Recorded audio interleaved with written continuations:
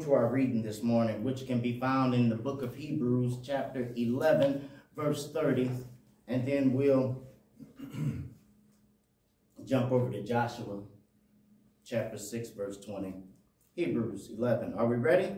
Yes. Let's go. By faith, the Israelites marched around the walls of Jericho for 7 days, and the walls fell flat.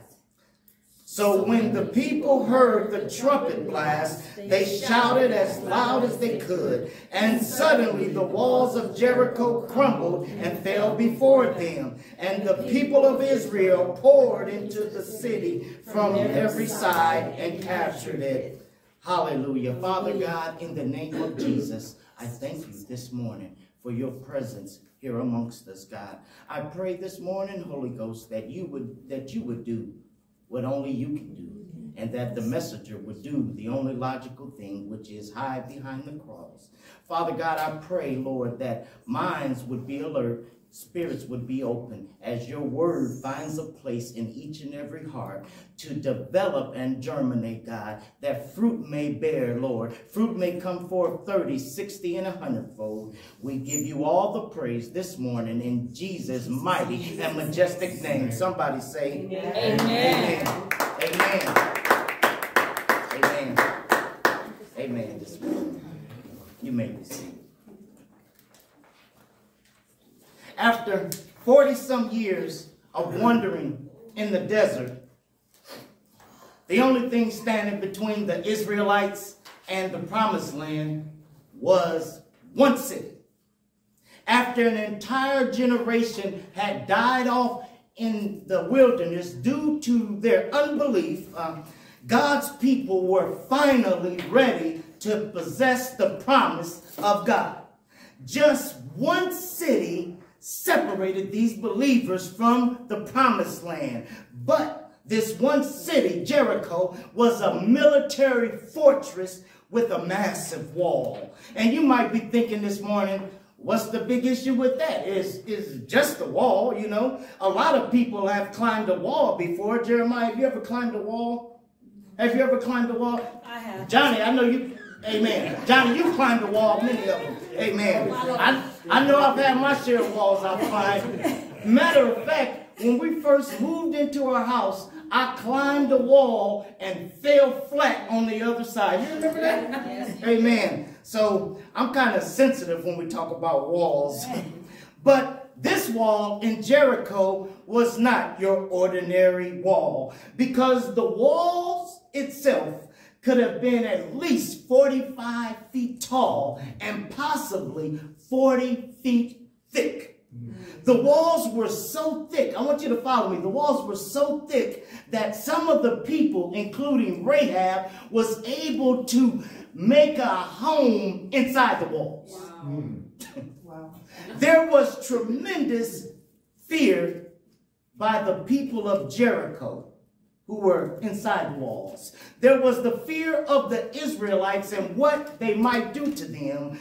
Verse 1 says in Joshua chapter 6, it says, Jericho was shut up tight as a drum because of the people of Israel. The entire city gates were locked and guarded.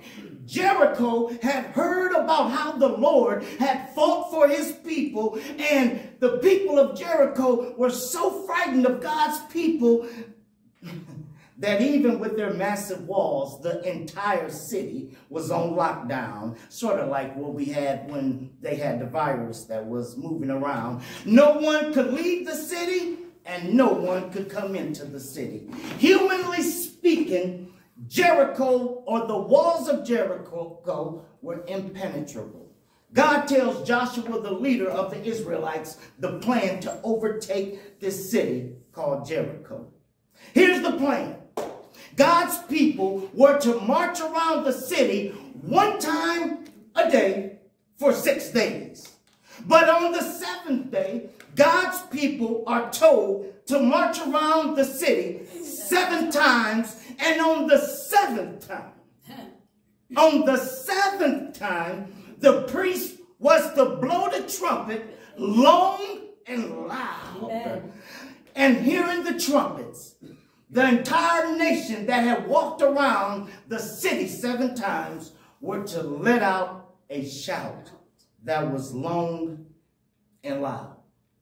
God said, follow my instructions and the mighty walls of Jericho will fall down. The secret to the wall of Jericho falling was in the people of God's ability to obey the details. Yes, amen.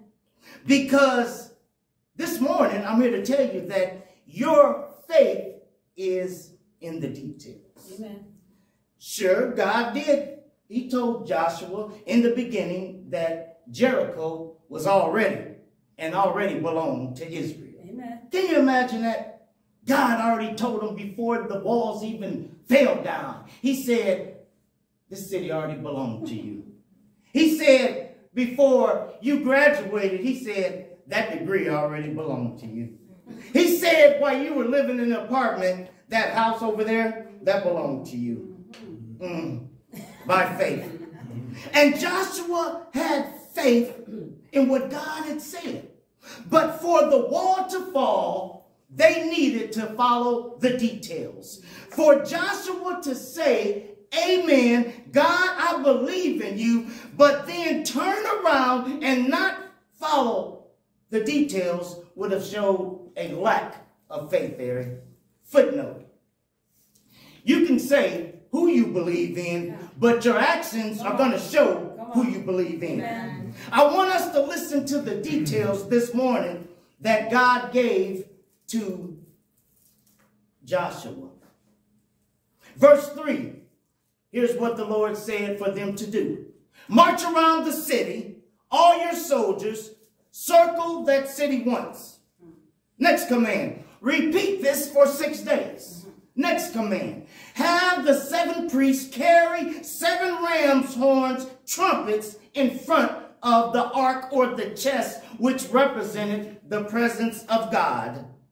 Next command, and then have the priests blowing away on the trumpets. Next command, and then a long blast on the ram's horn. Then the next command, when you hear that, meaning that that's a command. Sometimes we can't talk, but we need to hear. Amen. Next command. All the people are to shout at the top of their lungs. Next, then he says, the city wall will collapse at once. All the people, next command, are to enter. Next command, every man straight on in. Then he told the people, set out. March around the city. Next command, have the armed guard march before the chest of God. Next command, Joshua had given the orders to the people, don't shout. In fact, next command, don't even speak. Not so much as a whisper. Until you hear me say, shout. Last command, then shout away. My brother and sister, the thing that I want to concentrate on this morning is one of the commands that God gave to the people, which was be silent. Be silent. I'm not making this up. If we look at verse 10 in Joshua says, let there be complete silence, except for the trumpets, Joshua commanded. Not a single word from any of you until I tell you to shout, and then shout. God's people were to literally and completely be silent as they went around the city. They were not to speak a single word. Not a single word from any of you until I tell you to shout, and then shout. There were, when you think about this command for a minute, we're not going to do a lot of shouting, not yet. When you think about this command that he gave not to talk, this brought some major difficulties in doing this. There were at least 1 million people Can you imagine for a minute a large group of people moving anywhere without any type of hum, any type of song, any type of roaring of voices? And let me make this a little bit more plain. They had children to keep up with. And some of us know how kids can run off, you know. They also had soldiers to get in line. They also had to explain the routes to be pointed out and taken. And that's just one obstacle. They would also have difficulty ignoring the insults of the citizens of Jericho who had watched them go around the wall. The first day, the people of Jericho were, you know, they were probably quiet. They were probably teasing. Now, you know what? Take that back. The first day, the teasing didn't start because it looked kind of bizarre. You would have to agree with me. You know, they probably thought, what are these crazy people doing walking around the city? But on the second day, by then the people of Jericho would have surely mocked the Jewish people. What are y'all doing marching around our walls? Do y'all think we left a door open somewhere? Are y'all afraid to fight?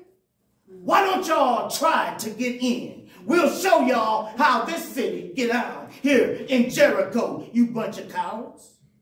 And as they marched around the city, looking at this massive wall, you see, and they were high and the city gates were securely shut. Every time they went around the city, seeing the walls, these big walls, helped God's people realize that for us to get this victory, it would take God. But you know what? The silence was good. The silence was good. You see, with silence, they couldn't talk themselves out of the promised land. With silence, they could not complain about how silly the plan was. You see, with silence, they couldn't spread negativity through the people and make them give up. Amen. Isaiah chapter 30, verse 15. Isaiah speaks for the Lord and says, "For thus says the Lord God, the Holy One of Israel, in returning and rest, you shall be saved. In quietness, and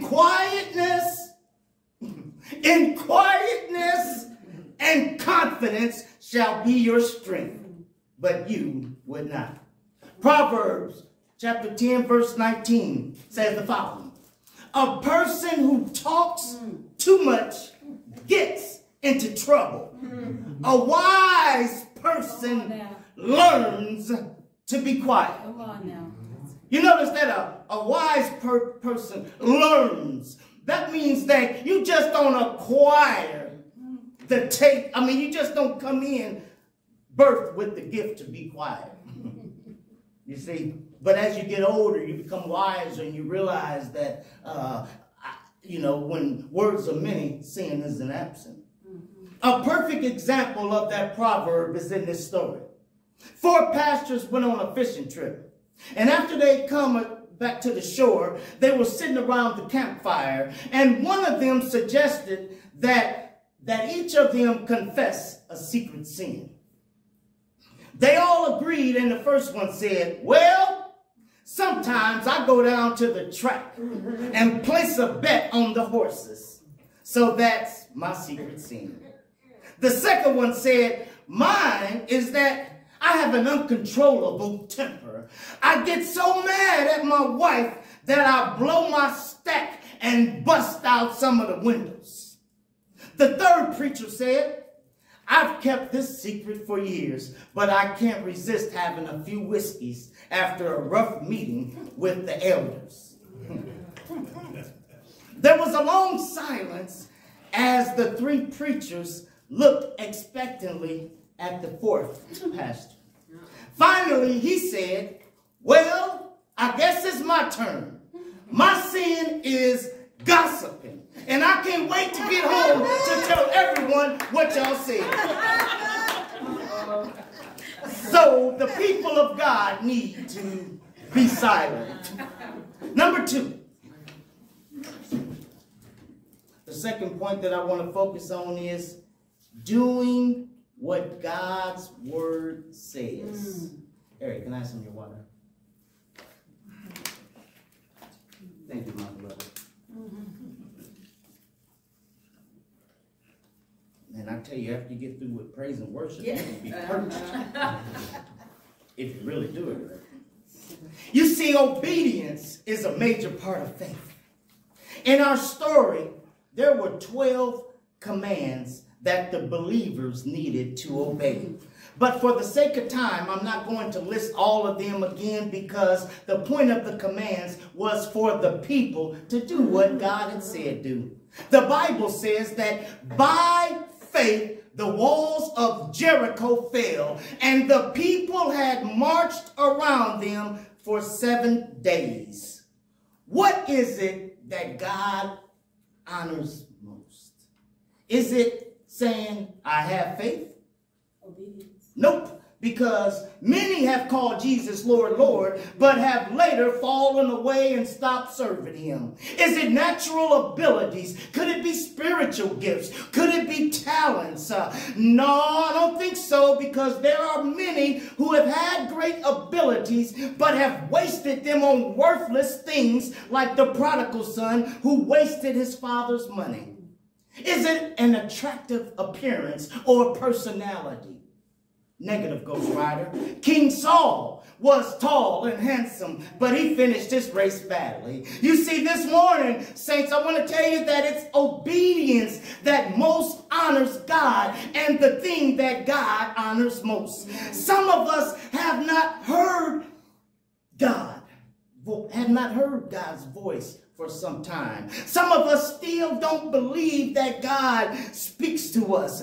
But sometimes the problem is this: if you have not been obedient to what God has already told you to do in his word, why would he continue to speak to you? Why? My brothers and sisters, even Jesus was honored and given a name above every name because he was obedient. The Bible says he was obedient to death, even death on a cross. Amen. Instead of learning or leaning on your own understanding, we need to ask God for his understanding in order to be obedient Amen. To him. Amen. You know, sometimes we will say, Evangelist Christie, amen, or agree with God's word, but won't do what he says in his word, and think that's obedience. See, let me help you this morning. That's called rebellion, which is even worse than disobedience. You see, because you can be disobedient because you just don't know, out of ignorance. But rebellion is when we know what God's word says, but still won't do what it says. Yeah. Joshua did not tell the people how many times they were going to be required to circle the city, or what would happen at the end of the 7 days of the march. The people were given their instructions one day at a time. And at the end of their assignment for that day, after they had circled the walls, they headed back to their camp. And nothing happened. They had obeyed Joshua, who was obeying God. They had circled the walls, but when they returned to the camp, the walls were still standing and no one had surrendered. And they seemed to be no closer to the promised land than they had been before they had marched. And this is the way it was for the 2nd day and the 3rd day, and the 4th day and the 5th day and the 6th. And so it was after 6 times around the walls on day 7. Can you imagine with me for a minute if they would have quit on the 4th day, or just leaned on their own understanding and attacked Jericho on the 5th day? Sometimes obeying God is difficult for us. Amen. Because what happens when God doesn't move as quickly as we want him to do? Come on now. What happens then? I know y'all gonna act like, y'all don't know what I'm talking about. Matter of fact, I'm talking to the church across the street. I ain't talking about y'all because y'all don't never have a problem. Great people of faith. We respond to God's word immediately. We respond so fast that it turns God's neck. But I'm not talking about y'all. I'm talking about them folks. You see, this is where most of us will lean on our own understanding. We start to feel justified in pulling back our obedience to God and come up with our own plans. My brothers and sisters, it's not good enough to talk about God. It's not good enough to come to church and sing, although that's cool. It's not good enough to just read your Bible. It's not good enough to just fast. All of those things are good with obedience, but with making a choice to not obey what God tells us to do, all those things mean nothing. Amen. Just the fact alone that we do those things without obeying God should set off bells of conviction screaming in our souls that we need to repent of thinking that we are saved when there is a good possibility that we aren't. So when we obey the word of God, our obedience validates our faith. Amen. I know I wasn't going to get too many amens on that section. Some told me to speed on through it. The third point that I want to encourage you with before I leave this morning, and you leave. Our praise brings victory. Amen. Joshua chapter 6 verse 20 says the following.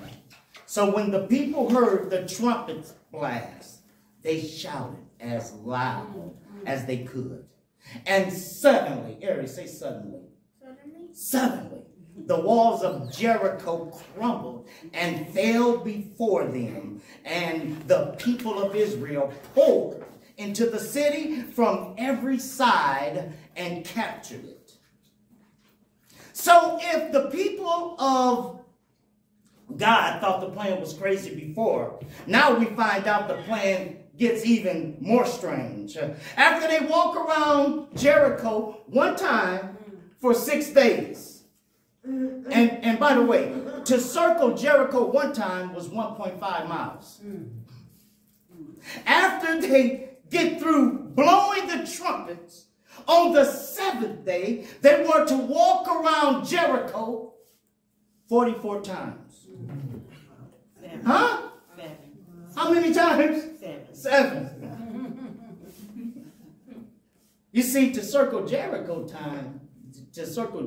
7 times, that was 10.5 miles.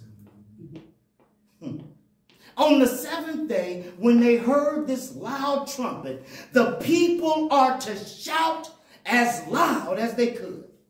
How could shouting as loud as they could make the thick walls of Jericho fall? How could shouting make these thick walls of Jericho? Just how could shouting doesn't even, shouting at home makes the police come. How does shouting change anything? If I shout at work, I get fired. If I shout at my kids, they cry. How could shouting make these thick walls of Jericho fall? How could 1.5 million people shouting caused this mountain of a wall to crumble? The plan that God had given them was so unusual that I have to go deeper this morning. Will y'all allow me 5 minutes? Yes. You see, at this time, there were 5 different ways that people would commonly attack a walled city. Now, the first way, they would go over the walls with ladders. The second way is they would dig a tunnel underneath the wall. The third way is they would smash a hole in the wall with a battering ram. Also, they would put a siege on the city and starve them out. The last way is they would use deception and offer them a gift like the Trojan horse, and once they take the gift in, they would come out. See, the whole point of God's strategy was to show that victory comes through the Lord and not the wisdom of men. God's ways are not our ways. God told Noah to build a boat. He told Abraham to sacrifice his son. He put Joseph into a position of influence by giving him dreams. God told Gideon he needed a smaller army to beat a great army. He defeated the Philistines using a boy with a slingshot.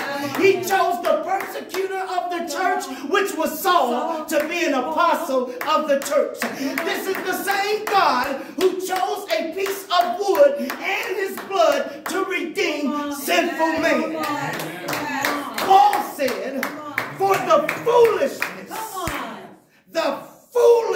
of God is wiser than man's wisdom, and the weakness of God is stronger than man's strength. Yes, Lord.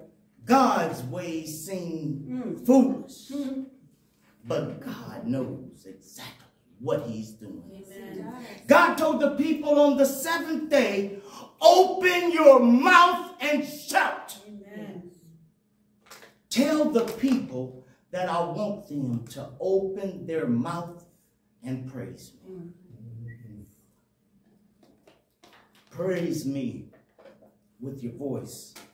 Praise me with a loud voice. Praise me with all your heart. You can walk around all you want, but without worship and praising me, nothing will happen. You have to open your mouth and praise God. You praise him because you know that God is tearing down the wall. I love that God didn't ask them to say words quietly in prayer. He told them to give a loud shout. God said, I want your praise so loud that the devil who built the wall will hear your praise. You see, walls, they represent division. Come on now. Walls represent separation and barriers, you see. On this Sunday morning, the Lord is telling somebody that if you praise me, I'll break down the division between you and your spouse. Praise me, and I'll break down the barriers between you and good health. Praise me, and I'll bust through the division between you and joy.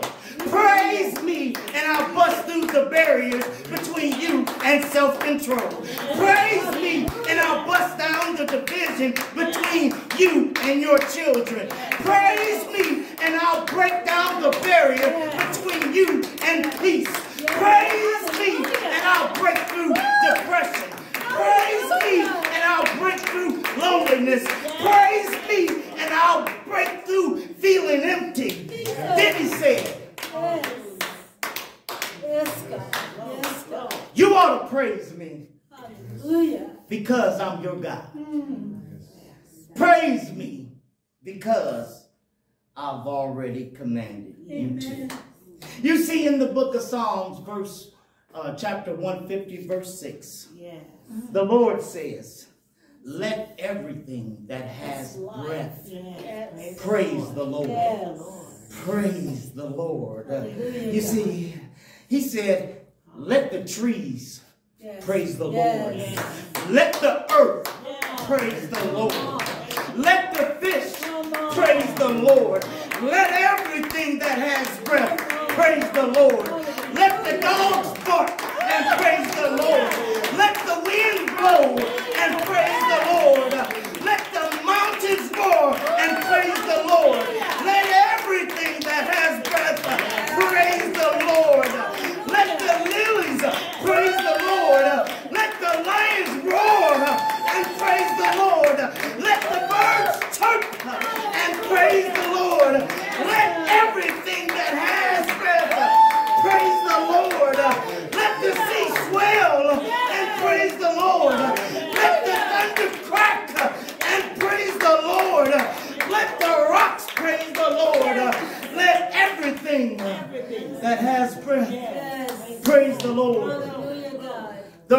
The Psalms writer said, the Lord inhabits the praises of his people. Amen. You see, Amen, God.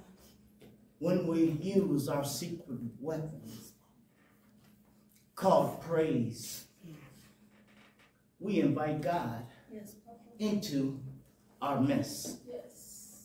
You see, I was talking to my wife earlier this week. I'm lying, I was debating with her. And we were talking about complaining and stuff to that degree. And we came across an article that said,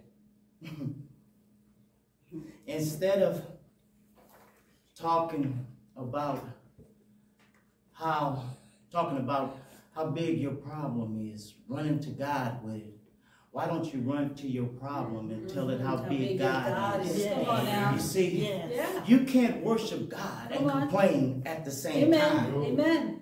Choose ye this day who you will serve. Yes. You see, whoever's getting your attention, whoever you serve, out of the fruit of your lips. You see, if you're complaining, don't wonder why the sky is falling, Chicken Little, because you're getting out of the abundance of your mouth. But God says, if you praise me, I will move heaven and earth. When you praise me, I will get in your situation and cause things to turn for his purpose. So that isn't the blab and grab sermon. That's praising God because you ought to. Praising him because he's done mighty things in our lives. Mighty things. This morning, if you're a believer in the Lord Jesus Christ, there's some times when it's just flat out hard to praise God. I'm not even going to joke with you this morning.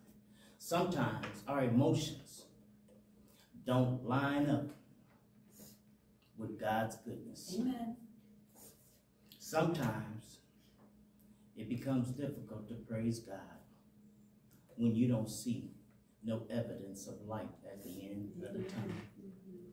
But you know, that's when, and God understands when we go through that. You know how I know he understands? He says, baby, I know sometimes life can be rough. I know sometimes you ain't gonna feel it. I know sometimes you might not see me working in your situation. Sometimes it feel like I ain't working in your situation. But that's when I want you to offer me the sacrifice of praise. This morning, Father, I thank you for each and every believer that's here.